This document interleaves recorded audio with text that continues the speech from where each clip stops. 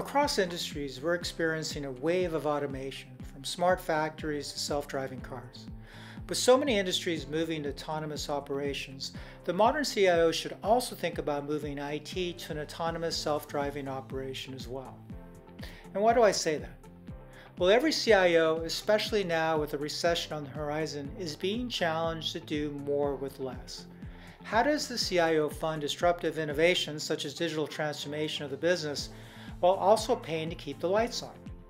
And as the CIO and IT drive and support the digital transformation of sales, marketing, product development, and supply chain to improve quality while reducing costs, the next CIO would do well to think about how to digitally transform IT itself to help improve quality and reduce costs of services delivered by the IT organization. A big obstacle to achieving autonomous IT are all the numerous IT processes that span siloed management tools, which today are mostly done manually. One CIO shared that her IT staff was responsible for more than 80 such processes. Take the employee offboarding process as an example, which is very topical given the record number of employee terminations and resignations companies are facing today.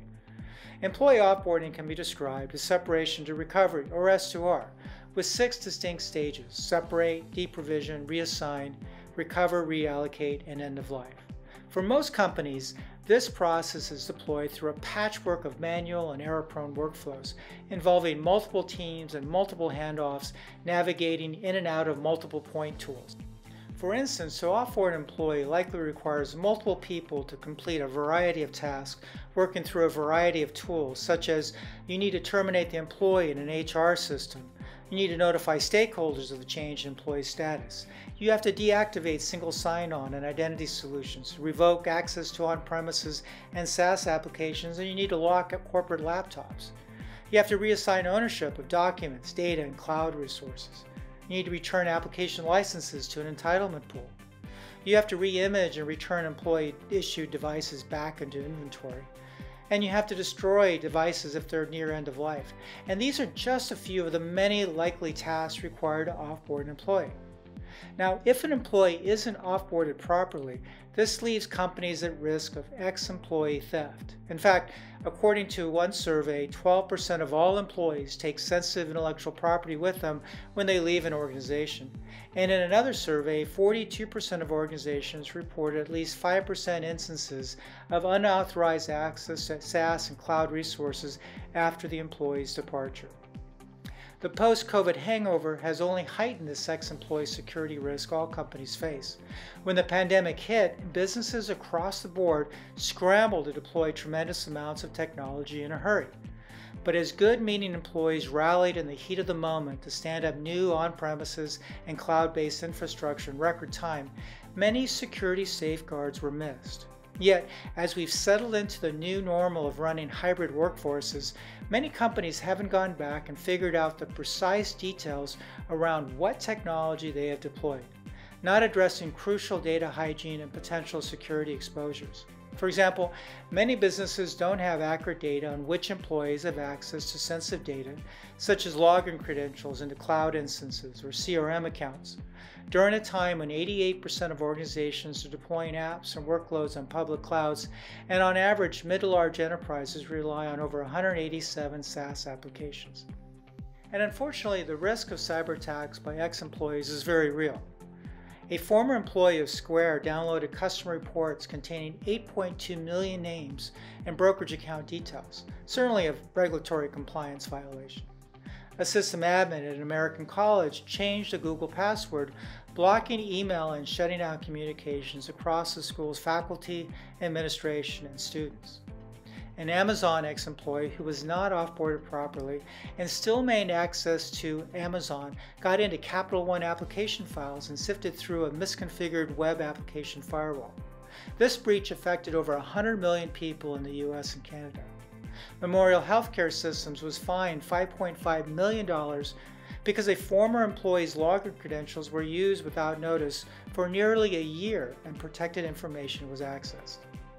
That all said, the fact that many of these processes are performed manually today also means there is great opportunity for the CIO and IT.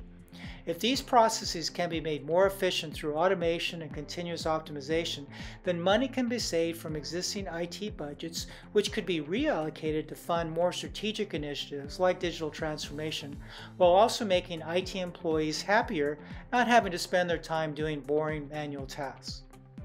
In my Amazon best-selling book, The Next CIO, I discuss how CIOs can overcome these obstacles on their journey to realize an autonomous IT operation.